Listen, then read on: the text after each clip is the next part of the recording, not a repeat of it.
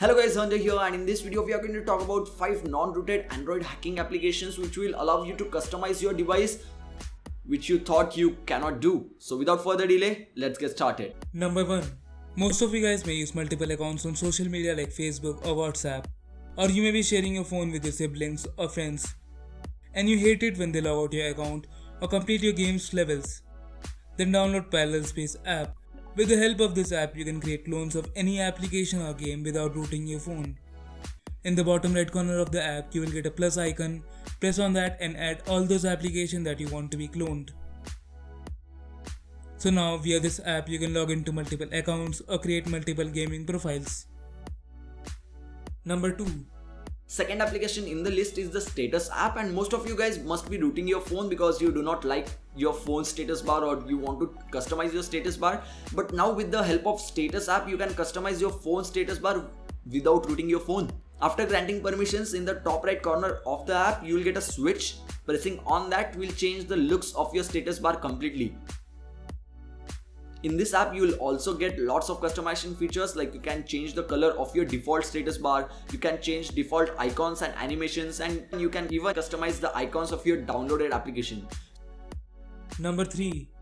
Next app is Navbar apps. This app is only for those who use on-screen navigation buttons. Through Navbar apps, you can customize your phone's navigation bar without rooting your phone. In this app, you will get lots of customization features, like the first option is active apps. If you turn this feature on, then based on whatever app you open, navigation bar will change its color accordingly.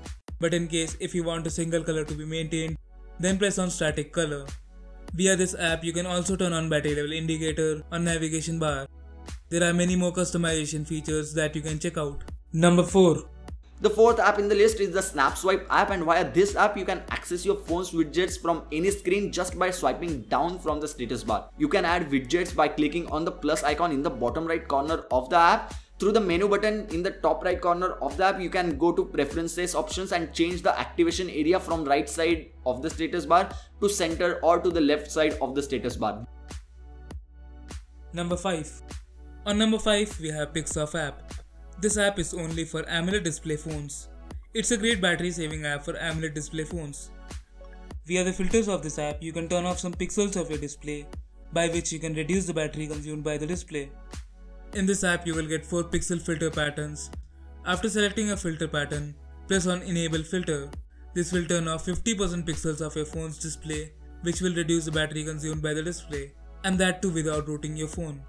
So yeah, those were the 5 non-rooted hacking applications which you can use to customize your device to the maximum level possible without rooting. And this video was shot in collaboration with Tech Club. If you have not subscribed to his channel already, then don't forget to subscribe because he is going to upload many more awesome videos like this in the future. I'll give the direct link of his channel in the description box below, so don't forget to check it out. And if you have not subscribed to my channel yet, then don't forget to click on my face right now and get subscribed to the channel because many more awesome videos like these are going to come on my channel too, obviously. So yeah, that's why you should get subscribed to my channel, and you are not going to regret that ever once you get subscribed. So just do that, just click on my face and get subscribed.